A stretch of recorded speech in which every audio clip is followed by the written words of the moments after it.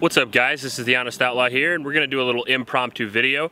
I'm out here shooting with my STI Aperio today, and I've had a few questions about it, and I realized that I've never done a video on it at all, or even shown it. We'll just talk about what it is really quick, we'll do some first shots, and then later on we'll do a full review. I just wanted to get a video out there on it, that way you guys, I guess, knew what it was when I talk about it.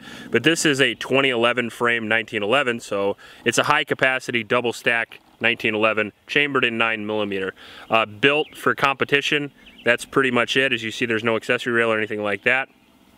If you know what the STI Edge is, the Aperio is kind of a version of that, except for it has these cool saber tooth cuts, which really attracted me to the gun, and it has an island barrel on it. So a lot of the slide is cut out, and it's on the barrel. It's also called the sight tracking system.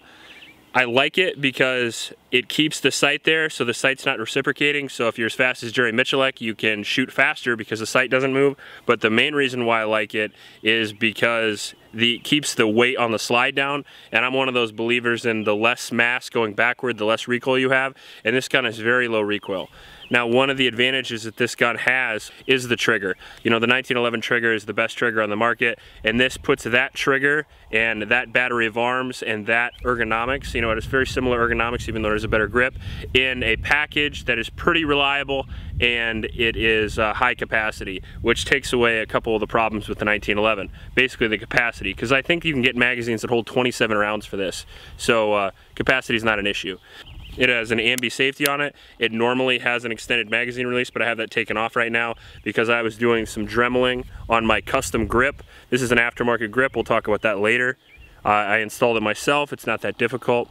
And it has really, really good sights. It's a very thin fiber optic front with a blacked out rear. This is one of my favorite guns to shoot, but it is not cheap. I think I got this gun for $2,400, so let's see what $2,400 can buy you.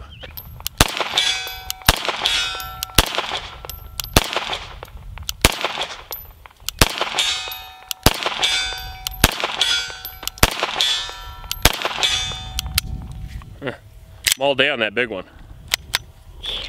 Aren't we all? Yeah, reload.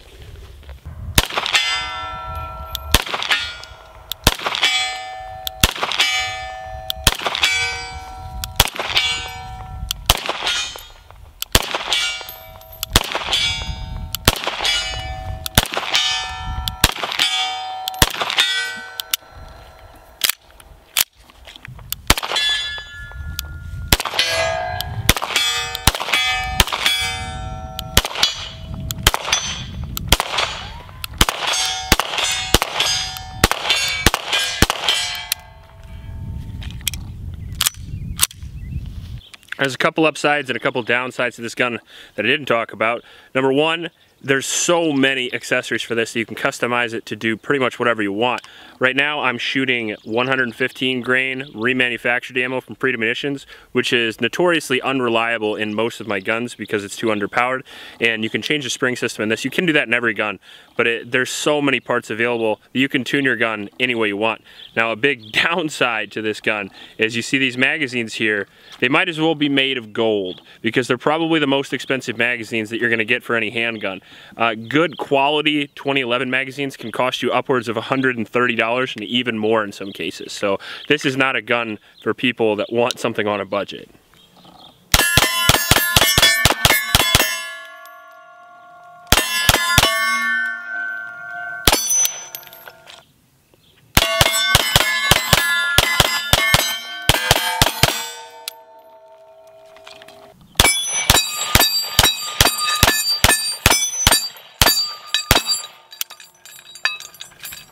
So what do I think about the STI Aperio? Well, it's very expensive. Is it worth it to you? I don't know. Do you shoot a lot of competition? Do you want the absolute best out of a firearm? Do you want to be able to shoot very tiny groups very quickly? That's really up to you whether you want to spend it or not. I'm still on the fence on whether or not it's worth it to me. It's got an amazing trigger. It's got the 1911 trigger, except it's even more souped up. It's got very low recoil. It's very, very accurate. It's very fast. All the controls are meant for pure speed. The reloads are very quick with this huge mag well. I mean, you can't even miss. I can do it without even looking. I'll give the rest on a full review that I plan on getting done here pretty soon, and we'll see how it goes. If you like this video, please like and subscribe. Make sure to check out my new channel, which is Classic Rando. On that, we're going to be doing MMA stuff, movie stuff, maybe some video game stuff, just doing some different stuff that I wouldn't normally do on my channel. And also, if you want to help me out, you can help me out on Patreon, and my Patreon link is in the description below, along with a link to a local homeless shelter that could really use your support as well.